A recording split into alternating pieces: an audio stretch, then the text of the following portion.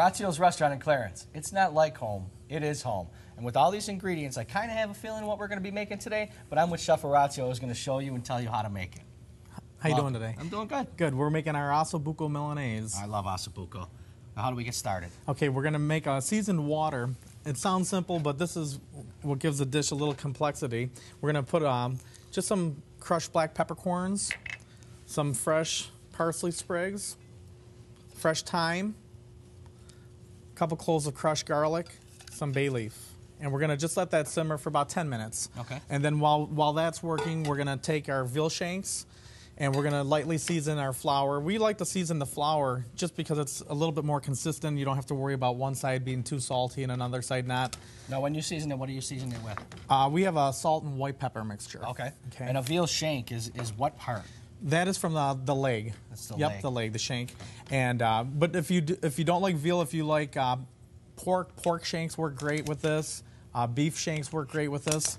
And you can just change your sauces, you know, just do a slight variation. Okay. So what we're going to do is we're going to put a little bit of olive oil in the pan. And how hot is our pan? The pan is very hot because we want to brown the meat, sear the juices in, and caramelize the sugars inside of the meat itself. All right. And that's one of the most important things that we stress to our chefs is you have to get a lot of color on this because there's a fat ring that goes around the outside, and when you crisp it up, that's where all that flavor comes out of it. You want to cook Osso Buco for a long time because it's not the most tender piece of meat. So it does take a little while once you get it out of the pan into the oven. Yes, we'll braise it for approximately 2 hours to 2.5 hours.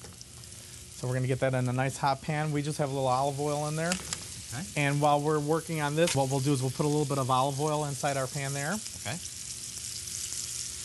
And we'll hit that with our onions. Now, I like the pans we're using. They're from Buffalo Hotel Supply, and it's not just the food quality.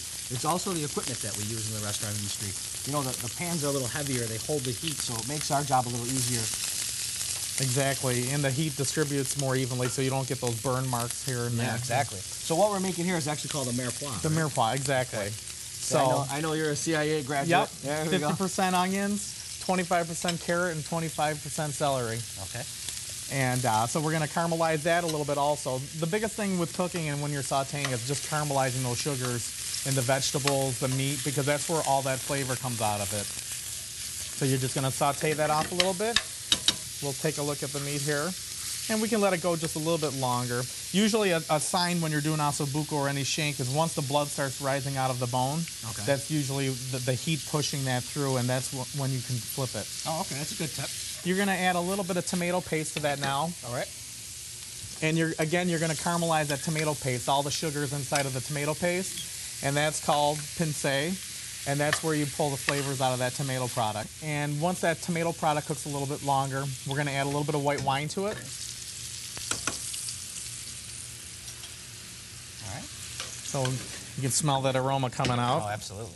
And then once that caramelizes a little bit longer, we'll let that go, and we're going to flip the meat here.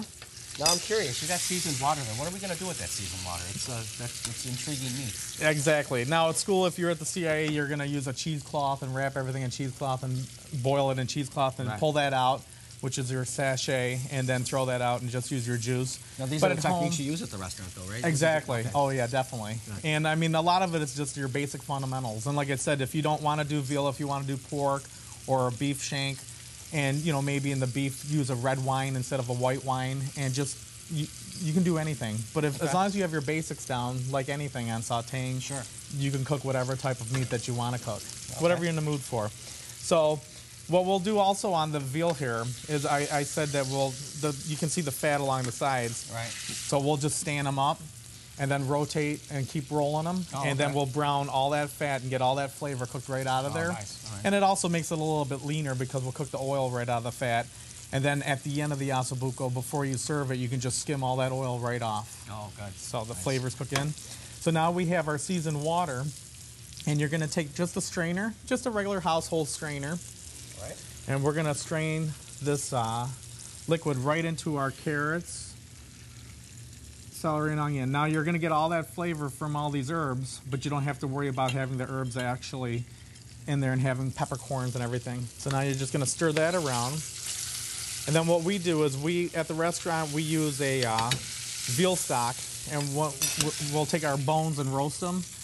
lightly and make a veal stock with that. And we cook that with a little bit of onion, a little bit of garlic, white pepper, and then we tighten it up with a little bit of roux. Okay. But if you don't have that, you can just use a little bit of chicken stock, something neutral. Oh, all right. And then just tighten it up a little bit with the cornstarch if you want, or roux. And we'll add that right to that sauce, and this is our base sauce for there. Okay. And so we're gonna add this to the... Oh man, this really smells good. So we're good on that. So we're gonna take a pan and we're gonna put our osso buco, the shanks, right in there. Now, how long does this take to cook?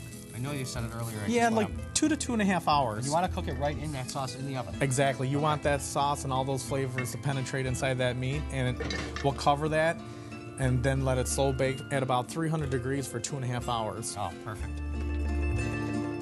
Halfway through cooking, we'll take the veal shanks out and put some fresh tomato concasse on top, and then finish cooking the rest of the way.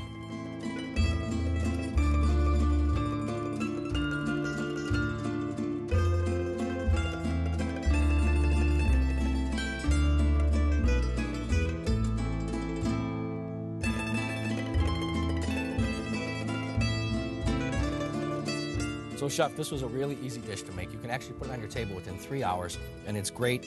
A simple dish, fall off the bone good. I didn't even need a knife for this. Oh my God, this is my new favorite. I'm Chef Marco. Visit my friends at 9415 Main Street, Orazio's restaurant. That's Chef Orazio. Come dine with me, Western New York.